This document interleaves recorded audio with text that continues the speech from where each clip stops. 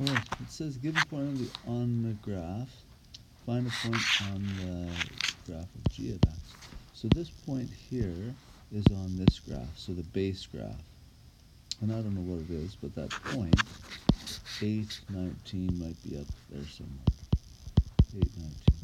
Okay, and then they say they're transforming f of x according to this.